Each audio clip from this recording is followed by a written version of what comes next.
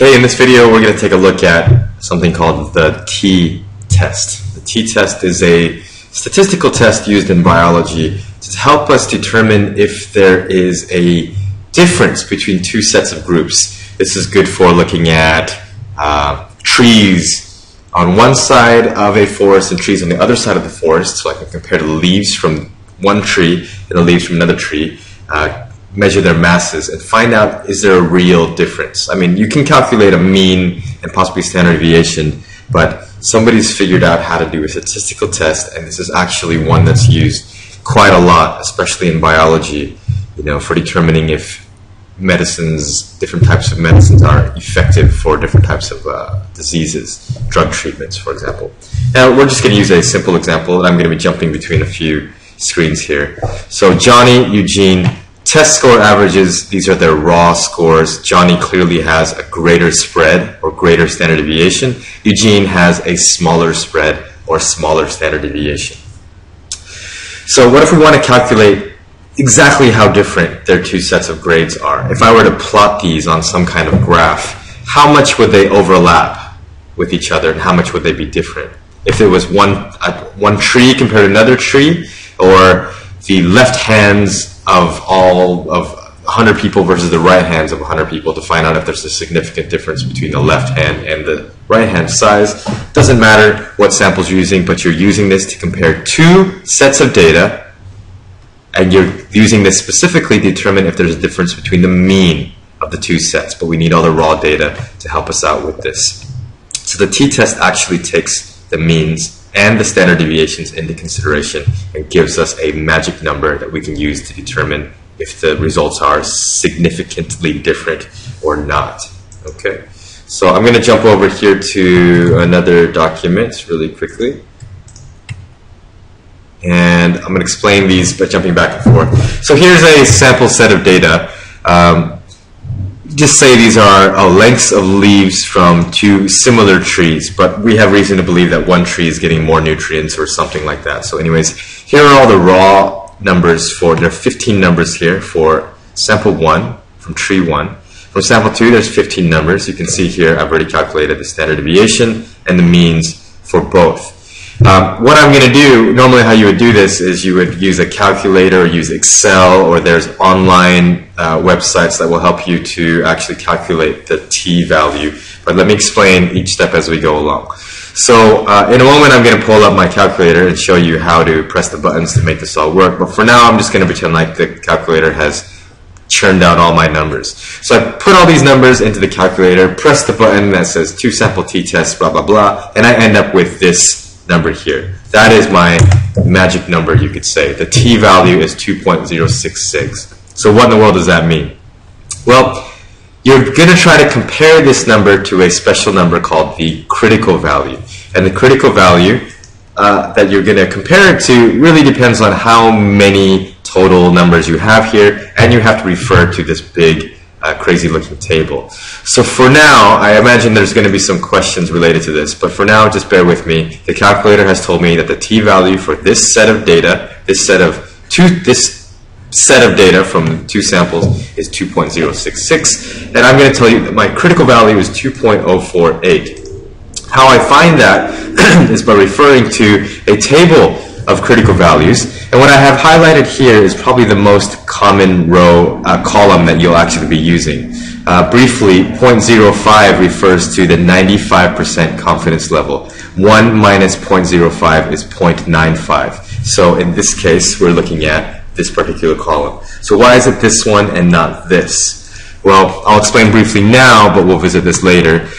Two-tails, right now we want to do a two-tailed test. What that means is when I'm comparing these two samples, I just want to see if there's any difference overall. I'm not thinking that one sample is necessarily bigger than the other, or sample 1 is bigger than 2, or sample 2 is bigger than 1. I just want to see if there's any reason for me to think that there's any difference at all. So if it's just a general difference at all, could be larger, could be smaller, we use a two-tailed test here. And then so if I scroll across, this is 50%. I'm doing 1 minus, right? This is 80%, 90%, this is 95. And in general, scientists use the 95% confidence level. In other words, if the results are significant at the 95% confidence level, it's usually good enough to publish or make a big deal out of, or move into the second phase of trials, for us to think that something is worth investigating. So now I know that it's one of these numbers highlighted in yellow. Well, which one? Well, I already told you it's 2.048, but you wouldn't know that. So we have to actually refer down to this column over here called the degrees of freedom. And this is pretty basic. You just take the total number of values you have, which in my case here is 15 plus 15, which is 30, and then you subtract 2. Subtract 2. So if I do 30 minus 2, then I get 28 degrees of freedom. If I scroll down here to 28, go across, 28, highlight across, that number is 2.048. So my critical value, 2.048. Now all I have to do is compare these. And in this case, it's very close. The numbers are very close. What you're looking for is if the t-value is larger or smaller than the critical value. Make a note of this. If the t-value is greater than the critical value, then you have reason to believe that there's enough evidence for you to say that the results are statistically significant. It means that because the t-value is larger than the critical value, that the raw data is showing that there is a significant difference between the means here. So it's not just that this number is larger, but when you actually compare all the data, the spread, how much they overlap, that the difference, there's enough difference, it can't just all be due to chance. And this is actually, since we're using this 95% confidence level, then we can write a long sentence that looks something like this. The t-value of 2.066 is greater than the critical value of, 2.048. This means that the results are statistically significant at the 95% confidence level. I got that because I chose my critical value based on the 95% confidence level, and that there is a significant difference between the sizes of the leaves of sample 1 and sample 2. Finally, we therefore conclude that there is enough evidence to reject the null hypothesis. You must state this at the beginning of your experiment, what the null hypothesis is, but it's always the same for these types of statistical tests, these t-tests. In the beginning, you're assuming that there is no difference between the means of the samples. So I assume that Eugene's scores are no different than Jimmy, whatever the other guy's name is, Jimmy's scores, or that the size of left hands are no larger or smaller than the size of right hands, that the leaves on those trees are the same size as the leaves on these trees over here. The alternative hypothesis is that there is a difference between the means of the samples. In this case, because our t-value was greater, we can reject the null hypothesis and go with the alternative hypothesis. Now, this doesn't tell us the reason for why these leaves are larger than this, or the reason why these leaves are different size. It just tells us that the raw numbers that we put in have told us that there is reason for us to believe that there is some kind of reason that is explaining why these leaves are larger than those leaves. And maybe we can go investigate further. But this is just a mathematical, statistical calculation to help us do this. Okay? Finally, really quickly, how do you handle this on a calculator? I'm not going to plug in all these numbers. That would take forever. I've got a few numbers in here ready. So you turn on your calculator. You're at this default state. Press the Stat button, and you get this menu. If you click on Edit, then you can go ahead and enter your raw data numbers in here. If you have data in there, you can go and erase them or just type over them. And take note that this is list 1 and list 2. The t-test does not work with 3 different lists. If you do have 3 different lists, you can compare list 1 with list 3, list 2 with list 1, list 2 with list 3, so on and so forth. But you plug in all your numbers here and then go ahead and press Stat again. It comes back here. Everything's saved in your table. We're going to go over and do tests and go down to 2-sample t-test. Press Enter. And leave everything at its default state, default list 1, list 2. If you accidentally delete these numbers and you're on your table, just make sure this is referring back to the correct lists. This is what I talked about earlier with the 2-tail test. Or if you think that the mean 1 may be smaller than mean 2, then you can go ahead and choose that. Make sure to press Enter to select it though. But we're going to keep it back here at this. Leave everything else at default, scroll all the way down, and you'll highlight Calculate. If you press Enter, It does all the math and it spits out numbers for you. There is our magic number. Now this doesn't match up with the example that I'm using up here because the numbers are actually different, so don't worry. But in this case, whatever the data I put in, it's giving me a value of 6.99, which I round up to 7.00. Notice that it's negative. You can ignore that.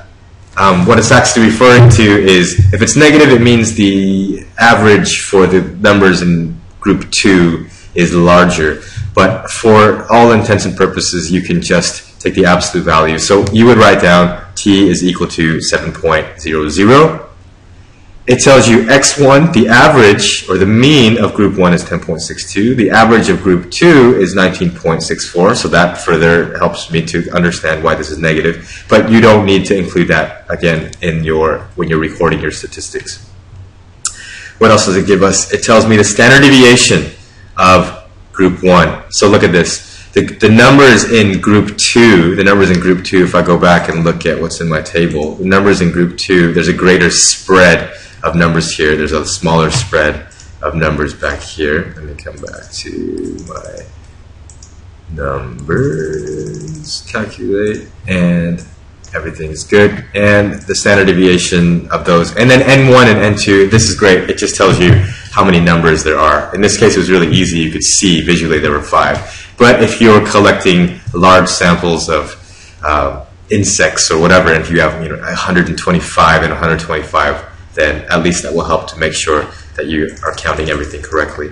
So you take your t-value and you go and find the critical value based on the data. In this case, I had 10 value points, and so 10 minus 2 would be 8, so I'd be going across. This would be my critical value, 2.306. So I would be comparing 7.00 to 2.306, and I would conclude that because 7, my t-value, is greater than the critical value, that the results are statistically significant, therefore we reject the null hypothesis. Okay, I went through that pretty quickly. Hopefully it helped you a little bit. Go back and rewatch some of the parts. Post a question or comment if you need some help with any of that. All right, let's hope the audio got recorded this time.